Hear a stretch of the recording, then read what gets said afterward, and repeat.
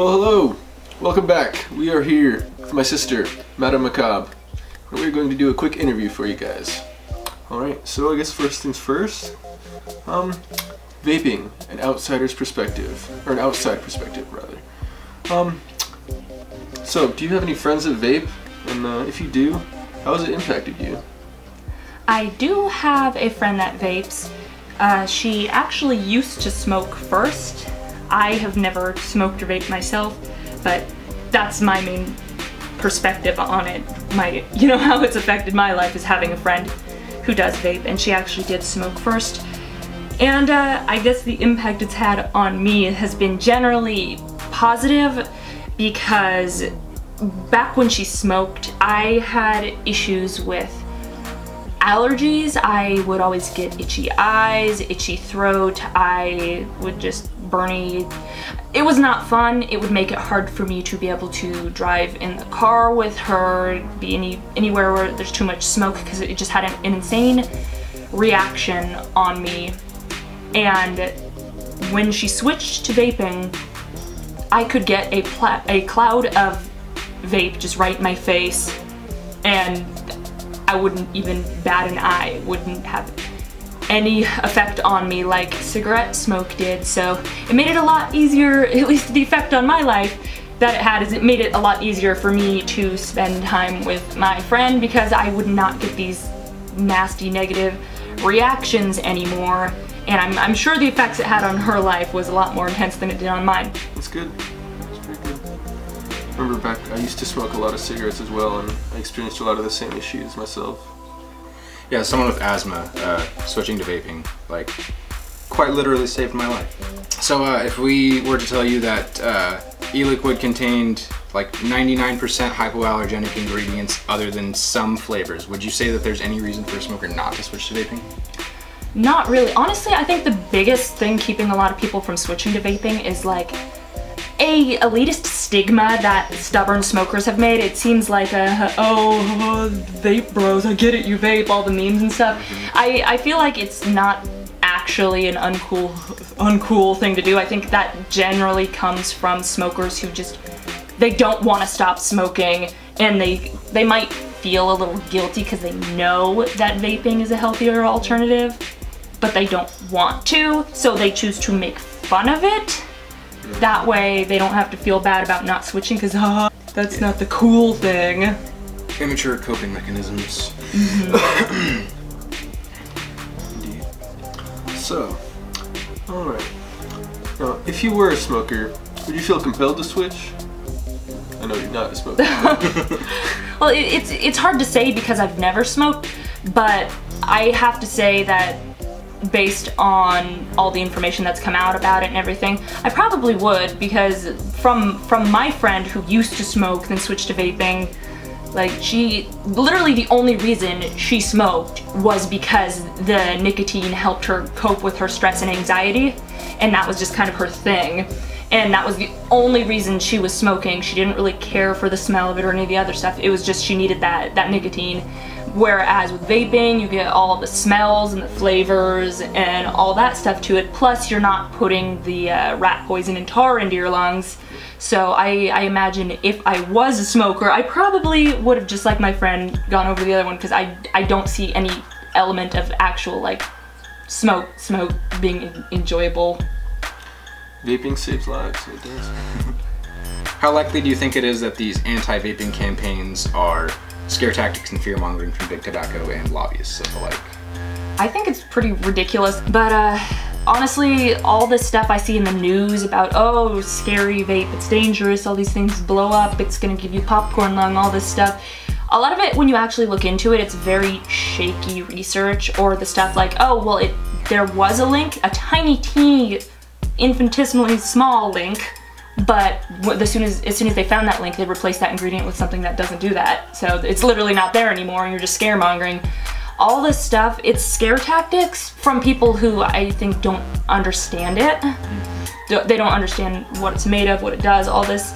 And behind it, I really do think big tobacco has a lot to do with it, because, you know, with the more and more people switching to vaping, they're losing all the money that used to be going into cigarettes. I mean, my friend, I keep bringing her up, because she's the reference point I have. But she would spend so much money on cigarettes. It was absurd how much money she would dump into this habit that was like actively killing her. And now she can literally spend the amount of money she would on like a couple packs to get juice that will last her for weeks. So she's spending a fraction of the cost, not giving any money, and it's terrifying big tobacco because all they care about is money. And since they're losing lots of business, they're gonna do anything they can to kill the competition before it kills them. Yep. I don't actually think it's as bad as the news. It's kind of absurd watching some of these videos of, oh, but what about little Timmy? Oh no.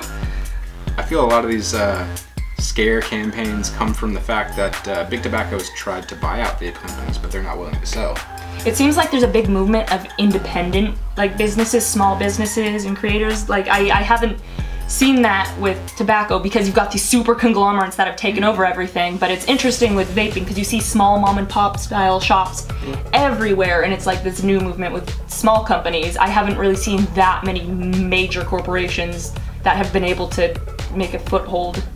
There's even a niche for people that, like myself, create their own vape juice, which is very cost effective and can produce quite a large supply. So that's a really good route to go, I would say. And with proper steeping, you can get the same quality of flavor than you would from store-bought juice. Most definitely. What do you think about the FDA's argument that the vaping industry is marketing to kids? And would you agree or disagree? I'm gonna have to disagree because I have never once even seen an ad for vaping to begin. How can you be advertising to the children when there are not advertisements? Where are these advertisements? Like, I mean, watching the big kids blow clouds of vapor is supposed to be. Is that the advertisement? I don't know. Hashtags on Instagram or their I can't see it being intentionally advertising towards children when I'm not even seeing advertising to begin with. That's kind of, I think again, it's more of a scare tactic. One of the points or reasons they have behind that argument is that the labels appeal to children because of bright colors. Oh, and like the candy flavors and all that stuff. Mm-hmm. Yeah. Bright colors attract your eyes, so you're gonna go to a vape shop, you're gonna see, oh, that bottle's really bright. I see it. That's the first one I see. I mean, well, makes sense. And they're probably like, oh, well, the bubble gum and the gummy bears and all that stuff. But if you're gonna go down that road of an argument, go down in the grocery store, the aisle where they have all the flavorful alcoholic drinks. Like not even the hard liquor, but just like the mixers and stuff, like strawberry, mixed berry, coconut. Like they're bright and colorful, and some of them will, like when they've got seasonal drinks that have like colorful cartoony things all over them. They there are things out there that use fun advertising that are not meant for kids. Like, you just have to be a responsible parent, stop putting it on everybody else. You know, you take care of your own child. All you have to do is literally when they, oh, what's that? That looks good. Oh, that's a grown-up thing. That's not for little kids. Just as simple as that. Like, if you can control your child and put your foot down, that's a grown-up thing. Like, literally, it's, you can't have that, that's a grown-up thing. It's not mean to give boundaries to your child. Just teach them you can't have everything just because you want it. So be a parent, problem solved. And yeah, the thing, like, most of these vape companies are compliant too, but I feel like if Lost Art and Candy King have to stop using colorful labeling, then Smirnoff should stop making sour pucker mix with bright colorful labels on it too. Or whipped cream flavored vodka. Yeah, why is that necessary? And arguably, the candies that these vape juices are mocking could potentially be more deadly in the long run than vape juice. And also, if you teach your children how to read, it says on the label it's 18 plus. So there's that. Now let's say, if you vaped, what type of flavor would you like to see on the shelves? Well, as far as, I've seen already a lot of like candy type things and stuff like that, so I know there's not any lacking for that. I think it would be cool if you could mimic different like tea flavors. Like a line, like I love tea, especially like the loose leaf stuff and all the nice flavors and all that. It would be really cool if you could recreate some of those flavors, almost like a line of different types of tea. That could be a cool thing. I don't know if anybody's doing that yet. There's one brand that does make a Earl Grey flavor, and that's one of my favorite flavors, but Be Not cool a to do a full whole tea line. Yeah, a whole line would be a really cool idea. And you know, those would be flavors that probably wouldn't appeal to many kids, if any. I know, it's tea. Do you like tea, my child? Have a spot? With a bit of crumpet. Maybe with a morning read. Hello, Puppet. So, vaping has evolved quite a bit in the past few years. It's been going on for a little over a decade now, at least as far as the mainstream is concerned, and technology has come strides since then. So do you think there, if ever, will be an alternative to vaping itself? A replacement for that kind of thing? Oh gosh, well, since I'm not even really familiar with this stuff to begin with, it's hard for me to imagine. I think the only other leap you could take from here is like, at the grocery store, you got like different flavors like canned air. It's Nico. There we go. Nico. Ah, that's good nicotine. Wow. Or yeah, canned water, like aerosol spray water. That's a thing now too. Really? Oh, yeah. In case you need a different delivery system for your water. I like my water in spray form. I don't like to drink Hydration. I absorb it through my skin. Anything else we'd like to add to this? Or should we wrap it up? Yeah, I think we got it all covered. So yeah, here we are with Madame Macabre. We just did an interview, and there you have it.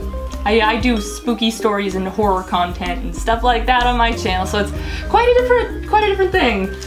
Yeah, two opposite ends of YouTube meeting for a common goal. We'll put that link down there. Yep, check the description below for Madame Macabre's link, and we will see you in the next video. Bye!